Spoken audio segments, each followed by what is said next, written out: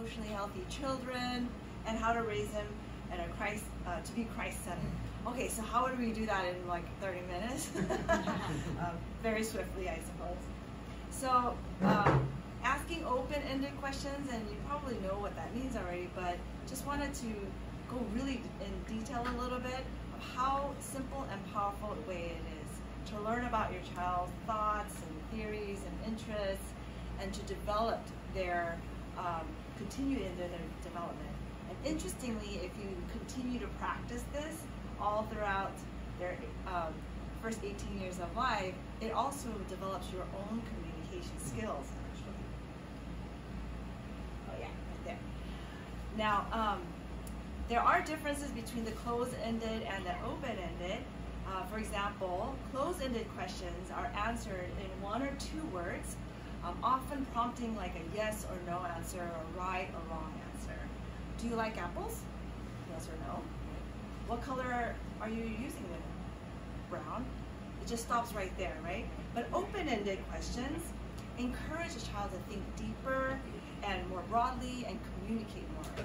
They have to. What do you like about apples? They might just say, I don't know, but that is an open-ended question. Or, why did you choose that color? Now, this is not to say that you should never use closed-ended questions. I mean, you have to get through the day, right? Do you want chicken nuggets or hot dogs, right? Sometimes you just have to do that. But whenever possible, like during playtime or conversations, we have to kind of be a little bit more intentional about open-ended questions.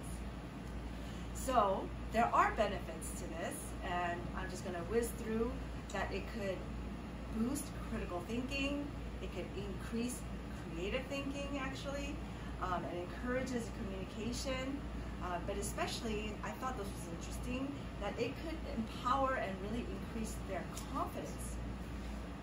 Oh, am I going too fast? Oh, there you go, sorry. So the confidence, because it empowers them to express themselves and build self-confidence by sharing their thoughts and knowing that they're going to be heard and that we're just kind of interested in what their ideas are, what they're thinking about. Alrighty, so, but when is their time, right? Our schedules are so busy, and it looks like our kids' schedules are busier. When I look at the kids, especially the ones that I'm serving, and they tell me about what their day is like, wow, I didn't do anything on Saturdays growing up, right? But it's very, very amazing how even a 5-minute conversation, how much you can get out of that. And sometimes we have to intentionally plan it because you have to have those questions in mind. It could be awkward, but it will be worth it. So since our children typically won't be the first ones to ask us open-ended questions, we would have to be prepared with age-appropriate questions. So for example, for young children, like during their playtime, and I'm sure you might be playing for at least 5 to 10 minutes with them here and there, you can say, for example, instead of, do you want to play Uno? Right? It would be more like, what shall we play today? And why did you choose that game? They might just kind of scratch their heads like, because I want to. But you can kind of initiate those things until you get an answer from them.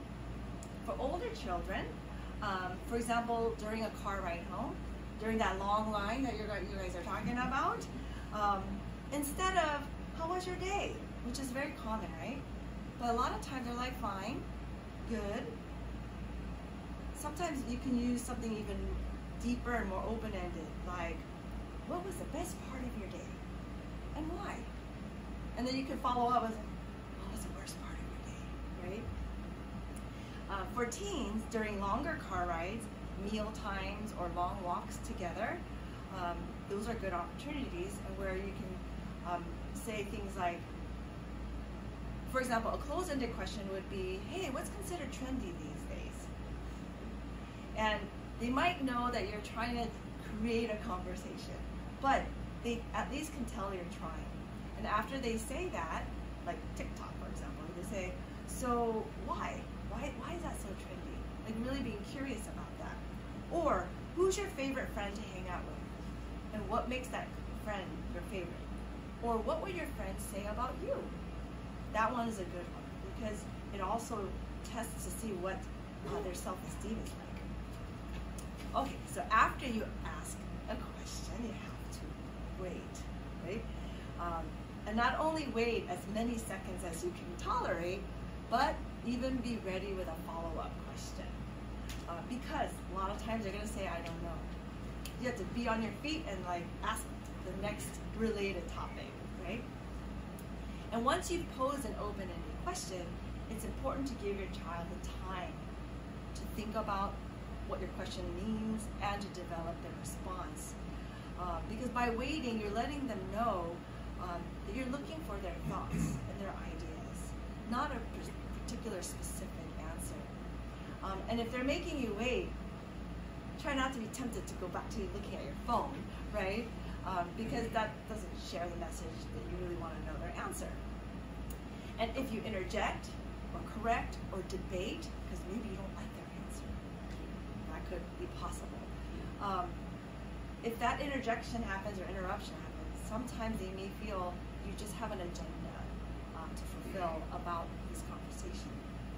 Also, especially for older teens, the young and older teens, you have to be sensitive that they just might not want, they're not in the mood to chit-chat, right?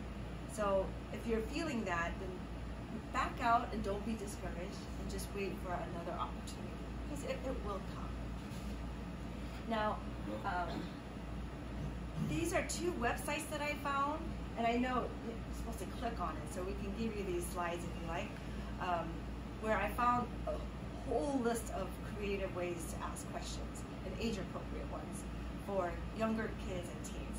So this was kind of cool and neat. So maybe I'll ask Mr. Choi to give that to you. Now I'm going to invite our next quick speaker, Neil. Neil's actually also a pastor. He's a lead pastor at a church in Garden Grove. Yes. But he is also one of our trainees at Fully Health Clinic, and he's going to talk to you about the next couple of topics. Thank you, Dr. Esther. All right. Well, I don't know if I have the privilege of talking about this subject or the challenge of talking about this, sex. Even in therapy, you know, when you're meeting with married couples, it comes up, you know, and so we have a sex life in marriage, and then when your kids show up, which my kids are 18 and 22 years old, you have a life with them too. You know, when do you talk about it, when don't you, when's it appropriate? I asked my daughter today, I said, when did we talk about this? I forget. She's home, by the way, because the fire up in Big Bear in, what's the lake? Arrowhead. She goes to the school of worship up there, and they had to evacuate. So our house is full of college students right now. And so I was doing a bunch of interviewing with some of the kids. I was studying ahead of time, but it was interesting, some of the responses that I had. But we always felt, my wife and I, have been married 25 years now, that it was our responsibility to teach our kids about the God-designed gift of a healthy sex life within the confines of marriage.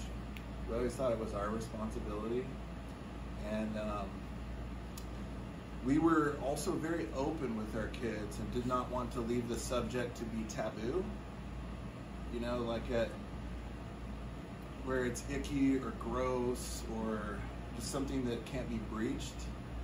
And so we wanted to be very open with our kids about that. We didn't want it to be off limits or something left exclusively to Hollywood, or no offense to health class, right? We didn't want it to be left to that exclusively. So we wanted to kind of be proactive in breaching that subject. But it was a challenge to figure out when the right age was and how to bring that up. And we definitely didn't want to leave that to the peer groups. And I think our main thing was too, like, let's remove the shame from it, because there's a lot of shame surrounding that. So we wanted to approach it with shame off of. And also too, I think what we wanted to do as well is we wanted to not model it like, hey, here's how it's done, not like that. but emotionally, physically, and spiritually, I think we wanted to model to our kids what a healthy, Christ-centered marriage might look like. And they knew certain times of the week, even our kids now, they kind of joke about it, you know, like, oh, we got to leave the house, let's go find something to do. Mom and Dad are going to be intimate. But they knew early on that we had a healthy spiritual life, emotional life. We engaged all the time in intellectual conversations, and we had a healthy physical, intimate life. To this day, our kids, they aspire to that. They're looking for that. And so because we removed the shame and the guilt and all the taboo-ness, there's an openness there, and there's a healthiness there, we think and we hope. I know we haven't done it perfectly. The next subject that I was asked to touch on briefly is social media. And this is a tricky one. Oak Health has a YouTube channel, and you could visit their channel as well. And they've done a deeper dive in this, and I only have a few minutes to talk about this now. Maybe we could entertain this more in the Q&A. But this was challenging for us to navigate. Of course, our kids were coming up when a lot of this stuff was really emerging. And what we did with our kids, and it doesn't mean it needs to be that way with all kids, but we felt for our kids that psychologically and emotionally in their developmental times, that we didn't want them to have maladaptive behaviors growing up. So we just made the executive decision and said, not until you're 18.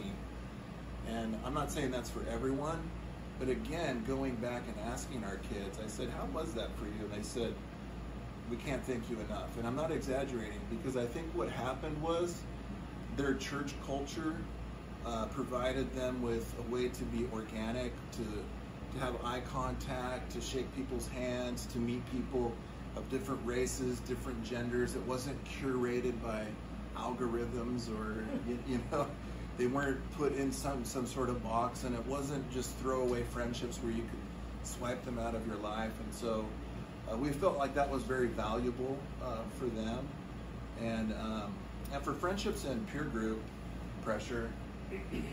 This one was tricky too, because we've had our kids homeschooled, we've had them in private Christian school.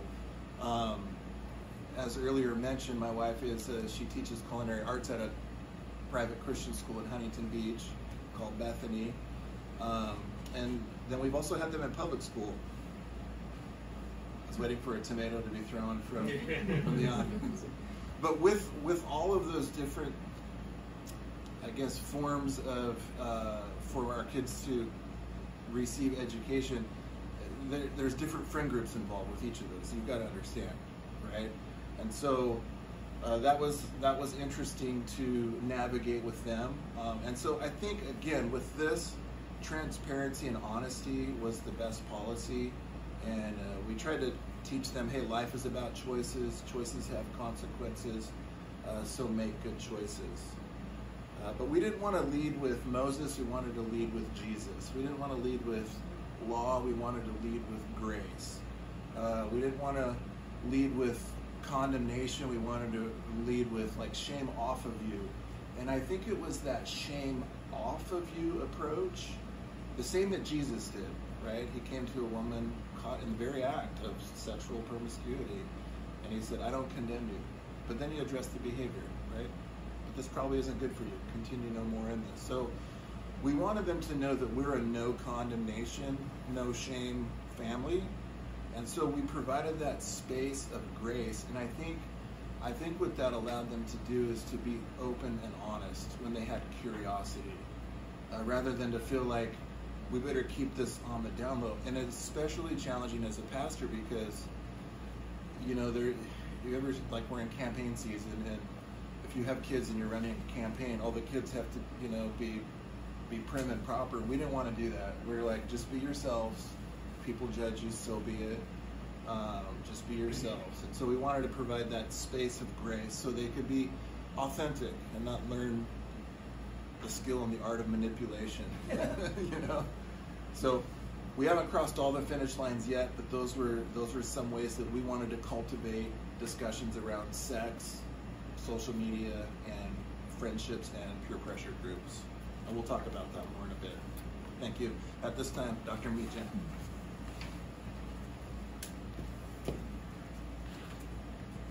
Hello. Would it be okay that I stand? Go for it. You know, when I stand, I focus better. Sometimes I teach some of our child clients who are struggling with ADHD. I tell them, you know, stand up if you cannot focus. If you are distracted by something else, then yeah, your feet needed to focus. Then maybe it will allow you to focus. So I need to stand up. My feet has to be grounded so I can focus you better. And I really like this small group. Usually I have a lot of speaking anxiety, but not today. So I'm happy about that as a small group. So let's have another small group next time. Let's not invite other parents. Okay, so for my topic is, how can I raise resilient, emotionally healthy children? We all want this, isn't it? Right? So what's the kind of one answer that you can come up with? How can we raise the resilient children?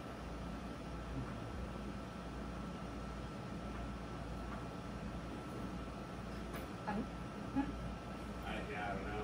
Yeah, that is a difficult way because again, depending on the age that we are kind of raising our children, is very, very complex actually. The resilience is not an easy thing. When they were started to just walk, right, and then when they fell, and then we can say, oh, hurry up, you know, stand up. We can do that. But as they grow up and then going to the school, it's not easy. Oh, you got F? Okay. Step out of it and go back again is very difficult for us to do that. Right? So in order for us to understand resilience, we needed to understand in a depth. Again, this whole things that I'm going to talk about within 10 minutes is all what you know already. So self-esteem is a very, very crucial thing.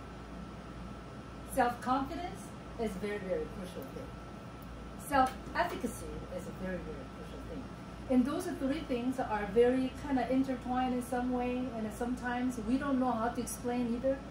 So I will just define it a little bit so that you can understand, and then can go back, really understand how to support and encourage and enhance our children's resilience. So when they graduate from high school, from this wonderful school, they know how to really, you know, fly like the eagles.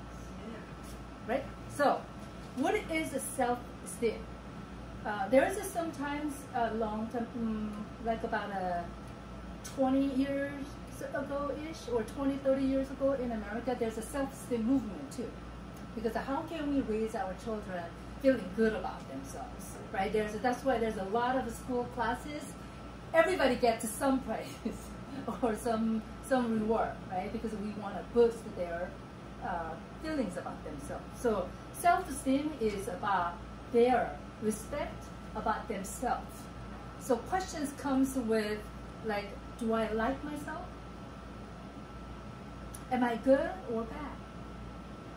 So it is about their own opinions about themselves or their beliefs. So if they don't have good opinions about themselves, their self-esteem is very low.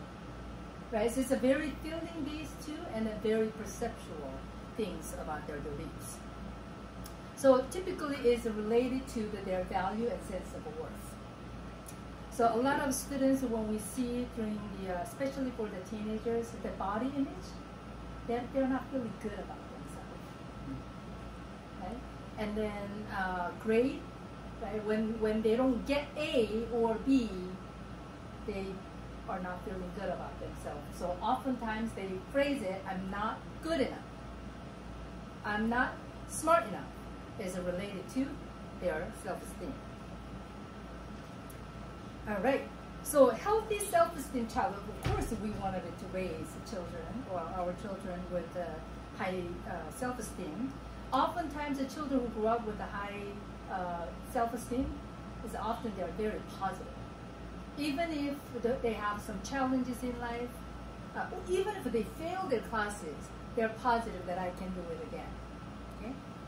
So self-confidence is a little different from the self-esteem. It's a confidence. In general, they are trusting about themselves. It's nothing to do with their ability or capability. is how much they choose to believe about themselves, that they can do it or not. Okay? Right. So students who, or children who have a high level of self-confidence, they have this sense of control that I can do. I can choose this, I can choose that to make it myself or my life, my school, my grade to be better. So it's more of how much I can choose to trust myself to do it. All right. Let me see. I didn't miss it. Okay, so self-efficacy. Probably this word also is a very fancy word, and then everybody hear about this. Self-efficacy is usually depends on a history of a previous success. Okay? So it is a beliefs about their own ability. So confidence is nothing to do with their ability. It's believing and trusting about themselves. But efficacy is believing about their ability, which means self-confidence is more of in general terms in many different situations and contexts. So for example, even going to school, okay, I started a new school year, I can do well. I can do well, so I will make my new friends. If the things that I'm not good at it, I will do this way and that way. So having a more of a general, their trust, I think I can do it. I will go with the flow with that. But self-efficacy is more of a specific. So I am pretty good at English. So I don't have to study too hard on my writing skill. But I'm really not good at chemistry. So my ability is weak in one subject or one area so that I wanted to improve on. Right? So, but if, yes. Did you say previous yes, success. Previous success. Yes. Okay. Right. So, for example, if they had issues with the chemistry, for example, and then they failed previous year, but they study hard, they put effort, mom and dad put the tutors, and then they were studying, and so they did it. So that became one of the evidence for them. I have ability to learn. So now, okay, I can fail, or maybe this new year calculus was very difficult, but I can learn because I did it, chemistry too, so I have ability to learn. So it is more of ability. So it is very important for our children to have self-efficacy. And for preparing this talk, that I found the one research is quite interesting. So I wanted to just read it for you, since all of you are interested in raising your children to be resilient. This is what they said. Some of or most of our students are struggling with the procrastination, not completing their task, always doing it later, tomorrow. Let me do this first, right? So this study was saying this. Procrastination has been described as a self-protective strategy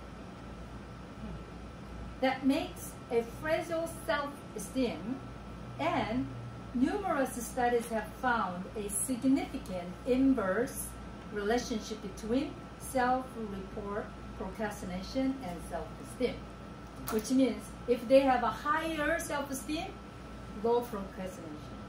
So according to this study, if we raise our children with a higher level of self-esteem, believing and see themselves as good,